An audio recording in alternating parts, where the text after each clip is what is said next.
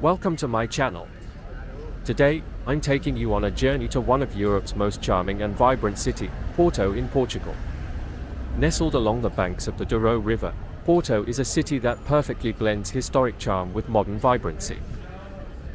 In this video, we'll be exploring some of the most fascinating places you must visit when you're in Porto. From its iconic bridges and stunning architecture to its world-famous port wine cellars and lively markets, get ready to discover the hidden gems and popular attractions that make Porto a must-visit destination. First up on our tour is the iconic Clérigos Church, a symbol of Porto's rich history and stunning architecture. Clérigos Church, or Igreja dos Clérigos, is an outstanding example of Baroque architecture. It was designed by the Italian architect Nicolao Nasoni and completed in 1763. Its elaborate facade and intricate details are a testament to Nasoni's genius and the Baroque style's grandeur.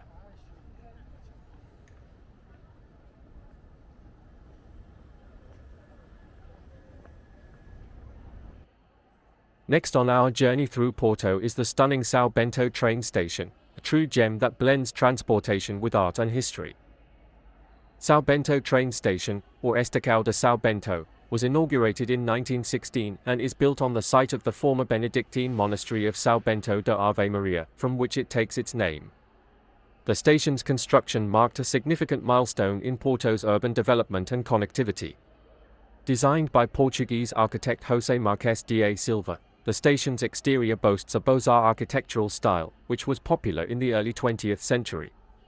Its grand facade and elegant design make it a standout structure in the city. One of the most captivating features of São Bento Station is its interior, adorned with approximately 20,000 azulejo tiles. These blue and white ceramic tiles, created by artist Jorge Colaco, depict significant historical events in Portugal's history, everyday rural life, and the evolution of transportation. The intricate murals make the station an art gallery in its own right. Maintaining the delicate azulejo tiles has been a significant challenge. Over the years, exposure to weather conditions and the high foot traffic within the station have led to deterioration. Efforts to restore and preserve these tiles have sparked debates over the best methods to protect this national treasure while ensuring the station remains functional for daily commuters. As Porto continues to modernize its infrastructure, São Bento Station faces the tension between upgrading facilities for efficiency and preserving its historical and architectural integrity. Some argue that modernization efforts might compromise the station's heritage value, while others believe updates are necessary to keep up with contemporary demands.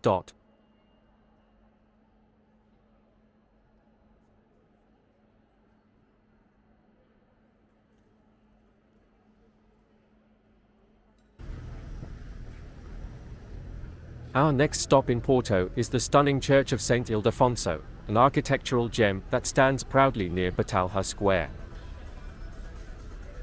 The Church of Saint Ildefonso, or Igreja de Santo Ildefonso, was completed in 1739.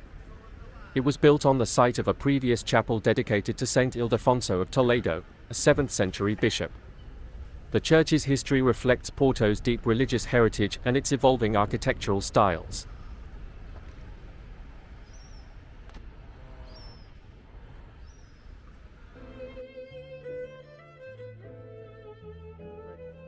Next on our tour of Porto is the magnificent Dom Luís I Bridge, an engineering marvel that has become one of the city's most iconic landmarks. The Dom Luís I Bridge, often simply called the Luís I Bridge, was designed by the German engineer Theophil Seyrig, a disciple of Gustav Eiffel. It was inaugurated in 1886 and spans the Douro River, connecting Porto with the neighboring city of Vila Nova de Gaia. One of the unique features of the bridge is its double-decker construction. The upper deck carries the Metro do Porto light rail line and offers pedestrian pathways with stunning views of the river and the city, while the lower deck accommodates vehicular traffic and additional pedestrian walkways. At the time of its completion, the Luís I Bridge boasted the longest iron arch in the world, with a central span of 172 meters, 564 feet. Its innovative design and impressive scale was celebrated as a major achievement in bridge engineering.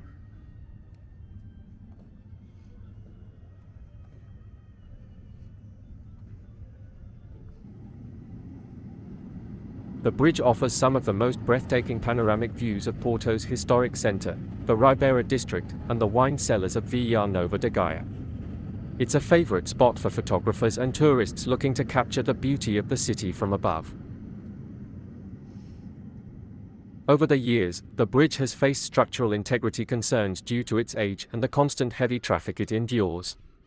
Periodic maintenance and reinforcement efforts are necessary to ensure its safety, sparking debates about the best ways to preserve this historic structure while meeting modern demands.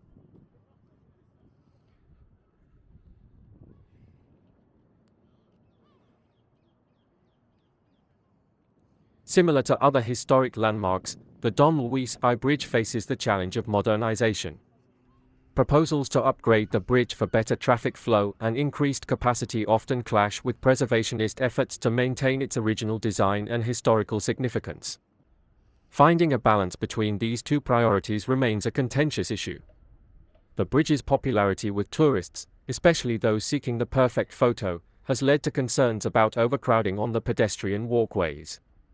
The influx of visitors can sometimes disrupt the daily commute of locals and raise safety issues, prompting discussions about potential measures to manage the flow of people more effectively.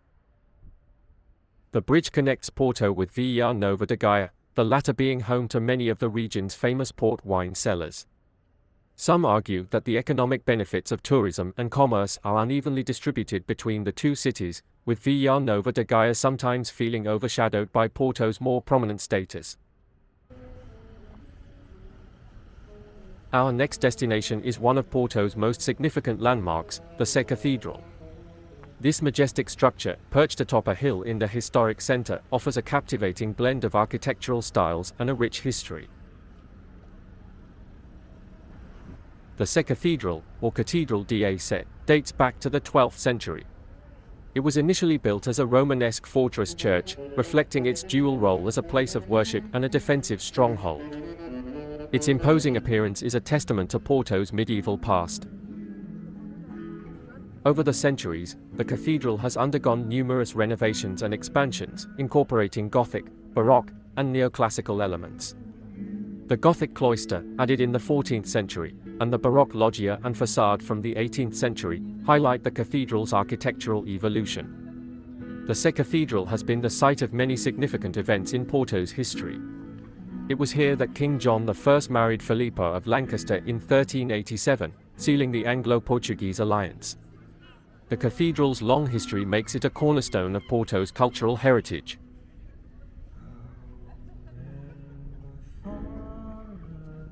As one of Porto's top tourist attractions, the cathedral sees a significant number of visitors each year.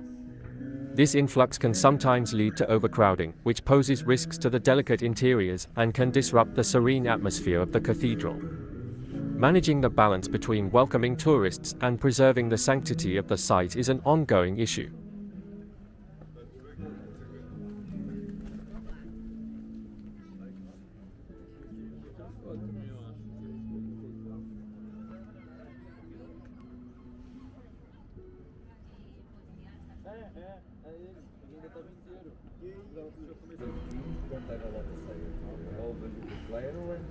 Always was the Porto. Yeah? Now, about the name, they call it the Clérigos Church. Chickens is animals, and they have a nice story behind it, because here it's a kind of Catholic college, still exists, and in the 19th century, at the end of the age, the way they dress, with long dresses, have a kind of thing in the skirts. When they come to the playground, move around and make noise like the cricket. And for the locals, was the cricket place here, the cricket church. Our next stop in Porto takes us to the lively and picturesque Cais da Ribeira, a vibrant riverside district that is the heartbeat of the city. Cais da Ribeira is one of the oldest and most historic districts in Porto. Its origins date back to medieval times, and it has always been a bustling centre of commerce and trade. The area played a crucial role in the city's development, particularly during the Age of Discovery. In 1996, Cais da Ribeira, along with the rest of Porto's historic centre, was designated a UNESCO World Heritage Site. This recognition highlights the area's cultural and architectural significance, as well as its contribution to the historical narrative of Porto.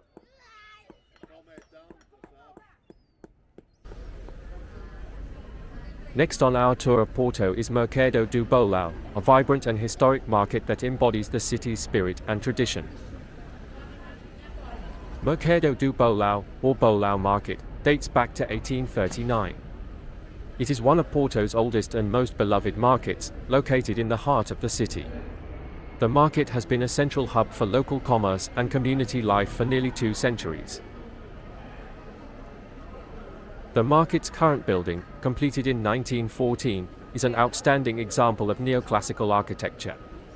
Its grand facade, ironwork, and spacious courtyards create a unique and charming atmosphere that has captivated generations of visitors.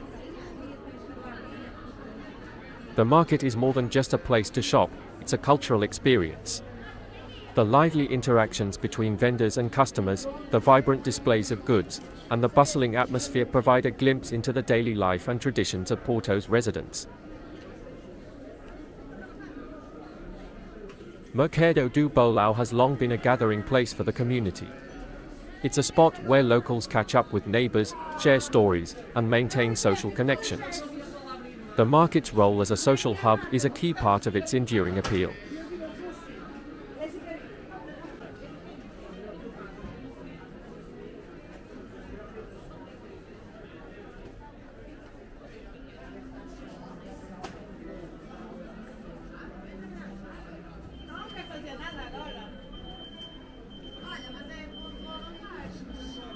And that brings us to the end of our tour of Porto, Portugal. We hope you enjoyed discovering the rich history, stunning architecture, and vibrant culture of this beautiful city with